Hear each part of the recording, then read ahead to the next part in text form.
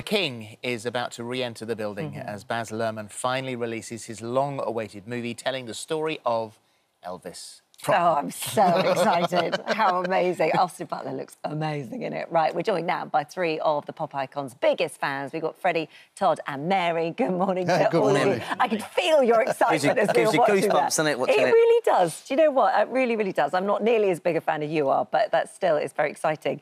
Your love affair with Elvis started at the age of about 5, I think, wasn't it, Freddie? Yeah. And it was a little toy you got given. Yes, so my nan and granddad in their house, before I'd even seen Elvis, knew what he looked like, or who even Elvis was, there's a hound dog, and he used to press his little button like a hound dog dressed in the jumpsuit, and it used to go, "You ain't nothing but a hound dog," like that. And I was like, his voice is amazing. Brilliant. Used to go around the school singing it. I was like the smallest kid in school, going around singing Elvis. It was just, yeah, that's so it's progressed enormously because this month you were crowned the UK's #1 Elvis fan by the Sun newspaper, awarded £10,000 trip of a lifetime to Memphis. Yes, yes. So when is that trip? So I haven't been given any dates yet.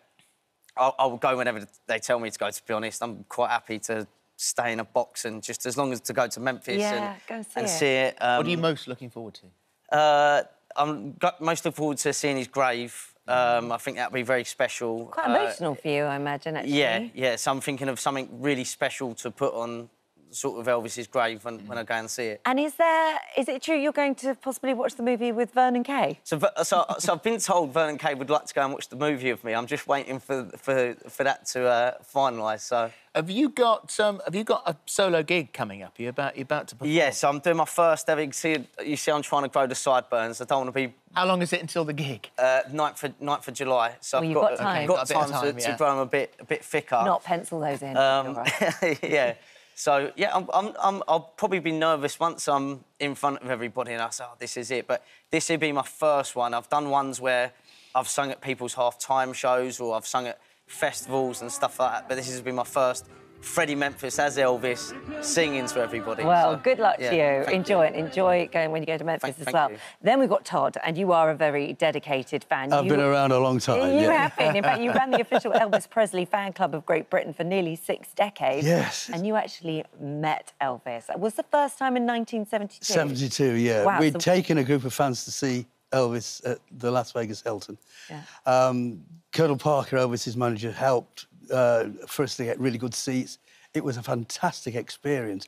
And one of the biggest experiences, of course, is not only seeing Elvis, but when you've taken 200 fans, you want to see their reaction. So my head was going backwards and forwards between Elvis and our people. Fans, well, they were in ecstasy. You're holding a trophy there, and this is the trophy. This is it here. Well, 45 years ago this week, we had a group of fans in the States to see what turned out to be Elvis's last 2 concerts. God.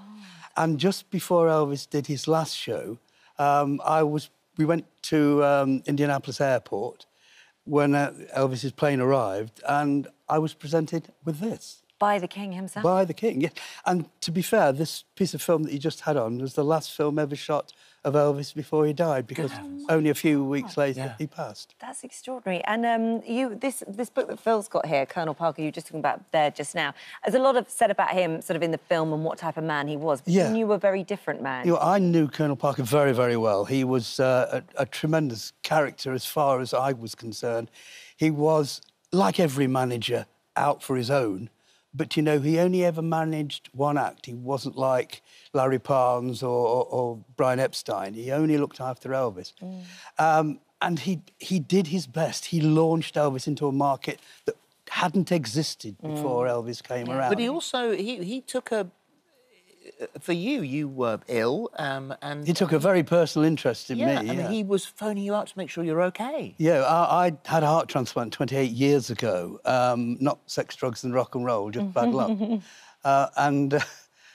He rang my home every day until I was out of hospital, just to check up how I was. Amazing. And we spoke to each other thereafter. I mean, I saw him in the States at his home, stayed at his house many times, and all the stories that he told me about his life, and particularly how he got from Holland via England, spending 6 months in Bedford and then leaving Liverpool on a ship which was a Royal Mail ship. What was Elvis like when he walked into a room? Do you know, I had met lots of stars beforehand, and I always say that, you know, Jimi Hendrix, who I spent a day with and didn't even know who he was, the Beatles, the Stones, Ike and Tina Turner, they were easy to meet. As far as Elvis was concerned, all the people that I had met before never prepared me for meeting Elvis. Right. And when Elvis came in the room, there was a dozen fans in the room. It's almost as if he hadn't entered, because you would have expected this 20th Century Fox fanfare and flashing lights and that. There was none of that. And he was very polite. Very, very modest. Yeah. He came alive on stage. Yeah, as we've all seen. And then we've got Mary here. Hello, Mary. And again, you've been a lifelong fan, haven't you? I think, was it the movies, first of all, that grabbed you? I went with my best friend Debbie when I was 11. We went to the Odeon, where we lived in the Midlands. And it was a double bill back in those days. You paid one fee and got in. And it was just when he started singing Can't Help Falling in Love with You with his... and you did? Yeah. It just blew me away. You say, and as we've heard this from many people. I have a friend of mine who is a devoted Elvis fan, so devoted that she was actually offered a job at Memphis, I think, some time ago at Gracelands. For you, he helped you through troubled times in your life. Yes. In what way? I mean, I've had lots of surgery. I had knee replacement last year. And there's just songs, because I know all his songs, that I can turn to. So I've got playlists made up of, like, comfort songs and love songs and what I call the big hits, the big songs. I mean, my favourite Elvis song is Tomorrow Never Comes, which you don't hear very often. But if you listen to his voice when he's singing that, it's just amazing. And as a fan, I'd stayed away, like, from ETA Worlds. And then I got a very good friend, Gary Foley, who said to me, you know, Mary, Elvis is dead, he's not coming back. You need to embrace the world that's out there. And so thanks to Gary, that's just what I've done. And I've been working with Bulldog Promotions, and I've been out there doing festivals. I've met Emilio, I've met Ben Thompson. There you are. There we see a picture of you now. DC. Yeah, I've literally just been back a week. I was this Lucky time... you! I did Nashville, I did Tupelo, and I did Memphis. And you're off to Hawaii next? Hawaii in April. Yeah, that's my... After Graceland, that was my next go-to place. Was for Elvis's birthday? Yeah. So explain some of the things. So Graceland is... I will never own Graceland. That's the nearest I'm ever going to get to owning Graceland. The little jewellery, the music box there is what my son bought me for Christmas, because it plays Can't Help Falling in Love with You. So my son's very thoughtful. For my 60th birthday, he bought me the Build-A-Bear, Elvis. Yeah. This pink vinyl I bought when I was 12 years old. I saved my pocket money and bought that. The Lego Elvis I made through lockdown. And then I've been a supporter of the Elvis fan club for a long time, and these are just some of my magazines. My house is just filled with Elvis. My lounge, my bedroom, everything. There's not a day goes by I don't listen to Elvis. You have just come back from Graceland. Yes. Freddie is about to go to Graceland. So what would you say to him? I would say to him, take it all in and take your time. I mean, for me, it was my second trip. And as you go through the house, you'll get to the end where the graves are. And I mean, I was crying without realising I was crying. Very emotional. The movie, obviously, to anyone to step into those blue suede shoes is a big ask. From what you've seen of the trailers, Austin Butler, I mean, this is a massive role for him. What do you think? I think he smashed it. He portrays Elvis when he's young. Yeah.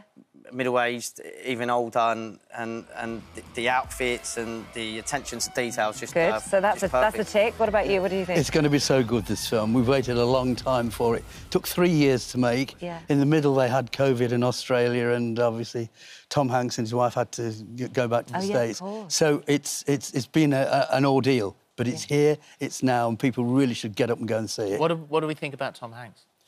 Tom Hanks, I've not seen much about Tom Hanks. I mean, he was made up to look like Colonel Parker. Yeah. And they almost got it right. But, you know, you're an actor. It's rather like you will never find anybody who looks like Winston Churchill, but he's been played by lots of people. So, consequently, you'll never find anybody who looks like Elvis Presley. But Austin Butler pulls it off. Yeah. So it's going to be a great film. Well, we'll find out tomorrow. Austin looks incredible, and Tom doesn't make many mistakes when it comes to movie roles, does he? No. So and the fact that I'm sure Austin it'll be did so amazing. much research into Elvis, I think he watched every clip that was out there, every audition. Should have popped to your house. Could have saved All of yourself your some time. houses. Thank you, guys. Thank you Enjoy so the much. movie tomorrow. Thank you. Enjoy the movie, yeah? I'm looking forward Thanks for to having it. me.